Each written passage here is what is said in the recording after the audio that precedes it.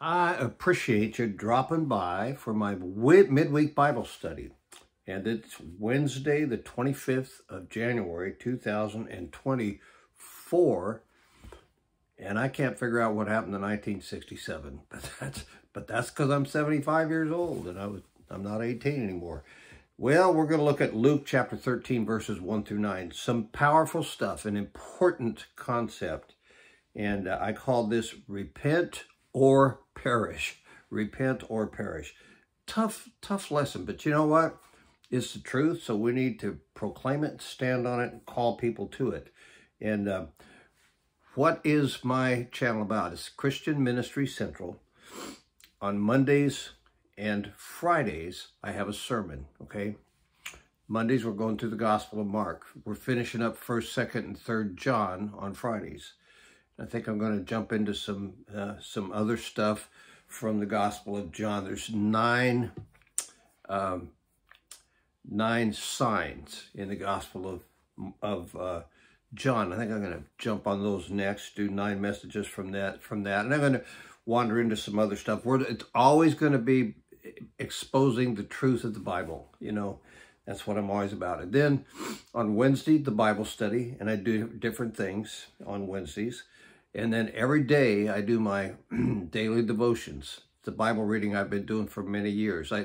It's evolved over the years. I've been reading the Bible every day for 52 years. The times that I missed doing that are been like I in 2014 had brain surgery and open heart surgery, and I missed a few days in those times. But other than that, I read the Bible and pray every day.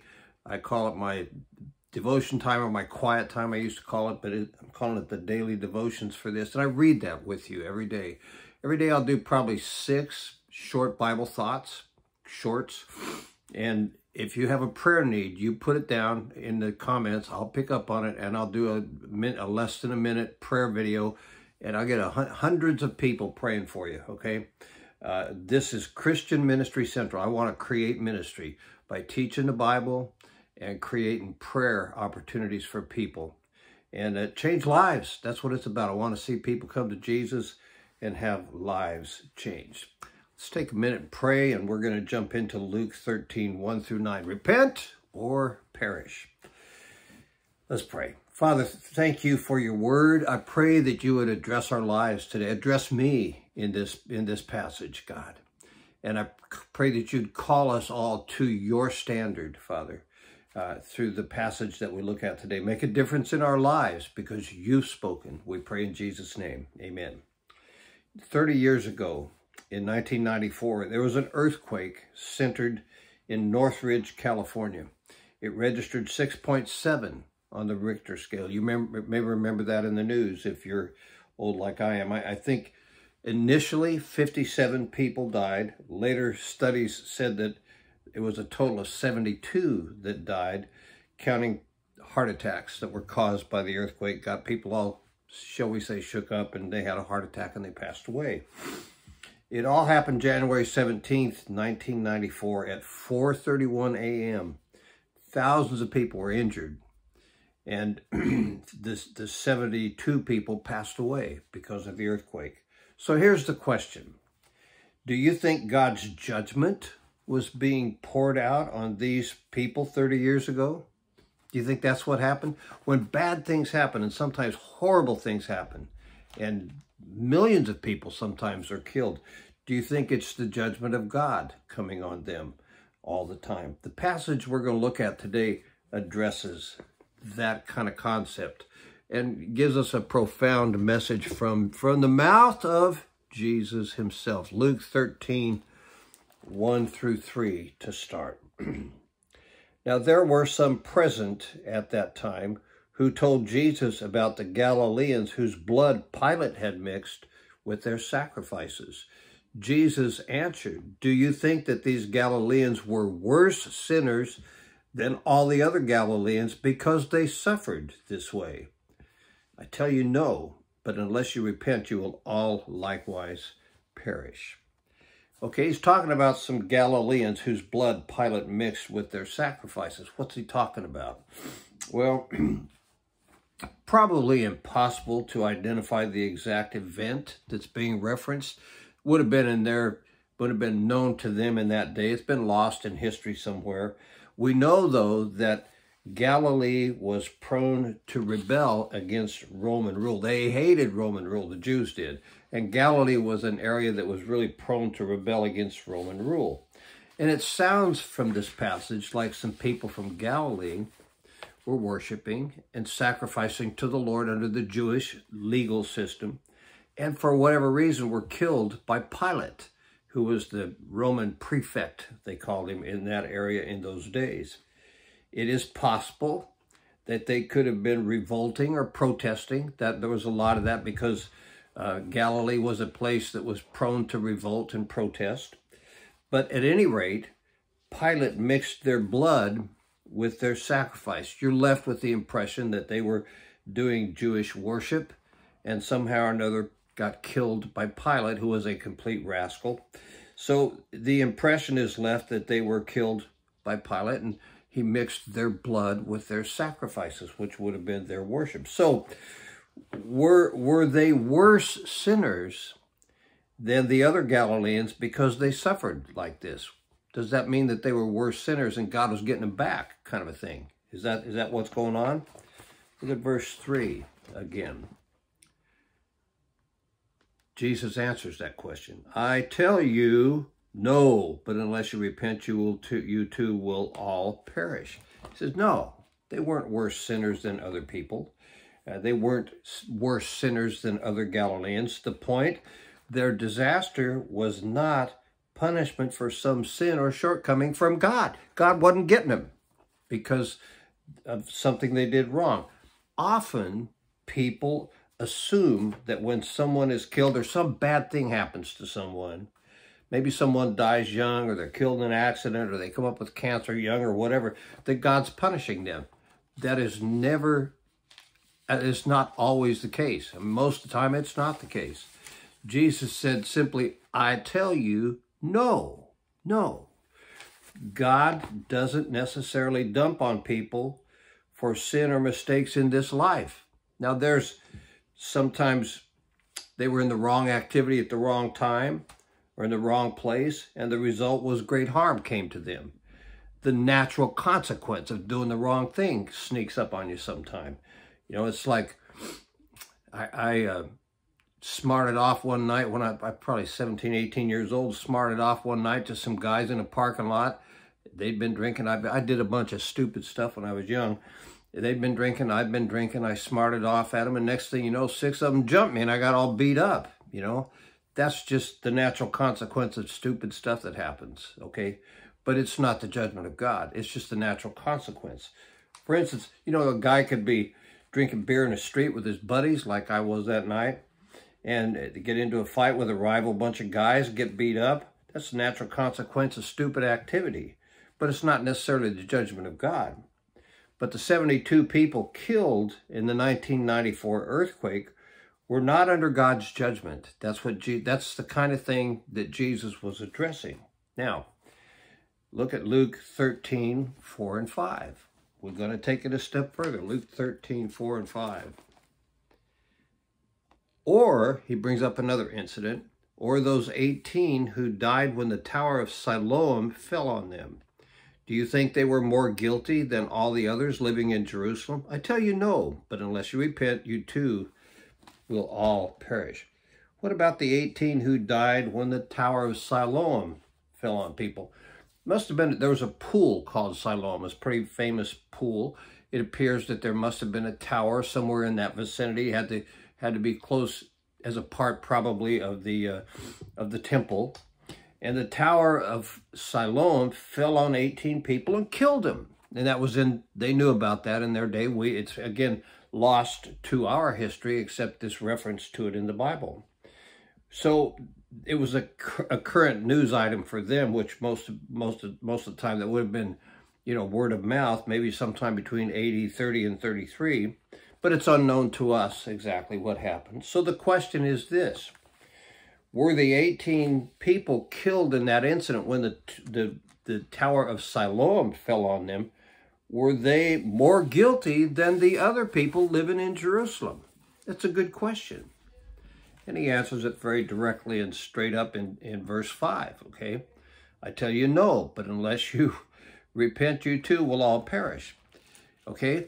No, they weren't worse sinners than the other people. They just happened to be in the wrong place at the wrong time, and the tower fell on them. They got killed. But they were not being punished for guilt in their lives, you know? Now, they weren't more sinful, just like the 72 people at the North Ridge quake were not more sinful. God wasn't getting them. Bad stuff happens sometimes. That's the point. Some people get sick and die. Some really good people get sick and die. But it's not God's punishment. Just bad stuff happens. For instance, my little sister, godly, served the Lord her whole life, got cancer and died at 48. I ended up doing her funeral. Tough time for me, you know. But she wasn't being punished. In fact, she won because she went to heaven, you know. That's how you have to look at that. And because it's the truth, okay? So God's not dumping on people. So what is the teaching point that Jesus is making? That's the big thing. What's the teaching point? The teaching point is in verse 3 and verse 5. He repeats it, okay? Verse 3, he says, I tell you no, but unless you repent, you too will all perish. Okay? He says it again in verse 5. I tell you no, but unless you repent, you too will all perish. He is telling them, it's the teaching point. If we don't repent, we're going to perish just as certainly as the folks in Galilee or the folks that the Tower of Siloam fell on perished, or as certainly as the folks in the North Ridge earthquake perished. He said, unless you repent, you're going to perish just like those folks did. That's his teaching point. He is teaching about repentance. The point is repent or perish. Now, repent is a big concept. It's an important concept. What does it mean to repent? What are we talking about? It is to change. The word repent means to change your mind and change the direction of your life. You change your mind and change your direction. You're going down your own road, doing things your own way, maybe deeply sinful, and you're headed toward destruction. You change your mind. So, you know what? I'm going to start doing things God's way. I went through that big time right at the time I was turning 23 years of age. And you say, you know what? I'm going to do life God's way. So I'm going with him, not me anymore. I'm going to quit doing things my way, and I'm going to start doing things God's way. You change your mind, change your direction. Think of it as an about face. You know, kind of goes back to being in the Army. I do an about face. You change your mind and change the direction of your life. That's to repent. For me, I had been big time into party time. I was supposed to be a Christian, you know, and I was, but I was an unrepentant Christian. And I finally reached a point where I said, you know what, in the middle of the night in 1972, right, January 72, right after I got out of the Army. And so it's 2024 right now, so this will be 52 years ago this month. I said, you know what? I have not done too well running my own life. And I've been reading the Bible and praying and reading a book by Billy Graham. I've told this story over and over again. And I finally said, you know what? I need to sell out to Jesus as Lord. That's the first night I was introduced to the fact that he's called Lord 200 times more than he's called Jesus in the New Testament. I go, I think I'm getting the idea here. He's supposed to be running my life, not me. I'm supposed to surrender to him. So I got on my knees and I said, Lord, I have not been doing too good running my own life, so I'm turning it over to you. I changed my mind and I changed the direction of my life. I repented. That's when things change for us. And I did the about face. Now, when you repent, you're not going to be judged for your deeds. Revelation chapter 20, verses 11 through 15 talks about that. Revelation 20, 11 through 15. I'm going to walk you through those verses. They're very, very important. Then I saw a great white throne and him who was seated on it. Earth and sky fled from his presence, and there was no place for them. God's sitting on his throne. He's going to judge. That's what's going on. And I saw the dead, the great and the small, standing before the throne. And books were opened. You wouldn't want to have your deeds written in the books. Then another book was opened, which is the book of life. Listen to this. The dead were judged according to what they had done as recorded in the books. The dead are those who have not repented, okay? The dead are judged according to what their deeds, which are recorded in the book. Think about this. All the dumb stuff we've done in our life is recorded in a book in heaven, unless we've repented, which really means convert in a lot of ways. If we've repented, then our book is in the Lamb's book of life, not our deeds recorded in the other books. Because if our deeds are recorded in the other books, we're judged by them, okay? The sea gave up the dead that were in it. Death and Hades gave up the dead that were in them. And each person was judged according to what he had done. He's talking about the people who had not repented. They hadn't converted to Christ. Their deeds were written in the books. Their name was not in the book of life. Those who have repented, their names are in the book of life. But the others, their names are not in the book of life. Their deeds are recorded in the books. And they're judged by their deeds, not by what Jesus paid for them at the cross. When you repent, your judgment was paid for by Jesus and what he paid at the cross, okay? Verse 14. Then death and Hades were thrown into the lake of fire. That means the folks whose names were not in the book of life, but their deeds were recorded in the other books. They are death and Hades. And they're thrown into the lake of fire. The lake of fire is the second death. They experience the second death, which is the judgment of God that Jesus is talking about. Not going to go well for them. It's not going to be fun. If anyone's name was not found written in the book of life, he was thrown into the lake of fire, being judged by his deeds. Why? He hadn't repented. And what Jesus is saying in the text we looked at today, he's saying, repent or perish. That's what he's talking about in Revelation chapter 20.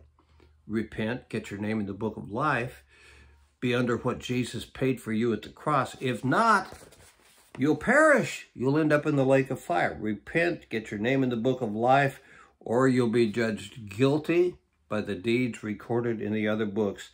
But if you do repent, then you will not end up in the lake of fire. You'll end up in heaven for eternity in the presence of God, rejoicing in the presence of God. Now, there's more to Jesus' story. Luke 13, 6 through 9. We'll go back to the 13th chapter of Luke. Luke 13, 6 through 9. Then he told this parable. Decided he'd drop a parable on him, okay? A man had a fig tree planted in his vineyard, and he went to look for fruit on it, but did not find any, okay? So he said to the man who took care of the vineyard, for 3 years now, I've been coming to look for fruit on this fig tree and haven't found any. Cut it down. Why should it use up the soil? Why? It's not being fruitful, okay? Sir, the man replied, leave it alone for 1 more year, and I'll dig around it and fertilize it. If it bears fruit next year, fine. If not, then cut it down. I call this an extra year of grace. An extra year of grace.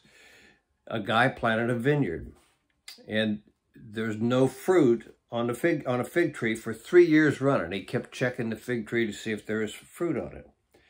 And he said, I find no fruit on this tree. Cut it down, okay?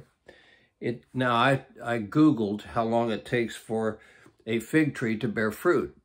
If you plant it like a seedling, it takes 3 to 5 years for a new fig tree to bear fruit. And the owner wants fruit. Okay, the owner's God, okay? The fig tree's us. And he wants us to be fruit bearers, okay? The caretaker says, listen, I'll fertilize it and take care of it. And if it bears fruit next year, fine. If not, then cut it down. The owner says, okay, we'll do that. If it bears fruit next year, fine. If not, cut the tree down. It is fruitless. God wants us to be fruitful. So how does cutting the fruitless tree relate to repentance? Okay. Repentance sets the stage for fruit bearing. When you repent, you really convert and you come under the lordship of Christ and let him rule your life.